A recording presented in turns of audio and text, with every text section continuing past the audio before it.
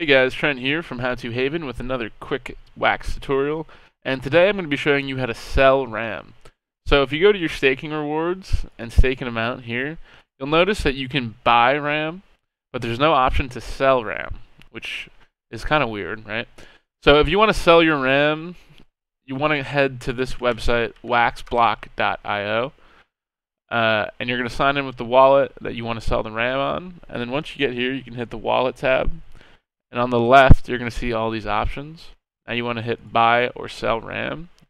And from here, you can actually sell the RAM that you've bought. And this is the easiest way to do it. Anyways, guys, you can also buy. Anyways, if this helped, please leave a comment, and thank you.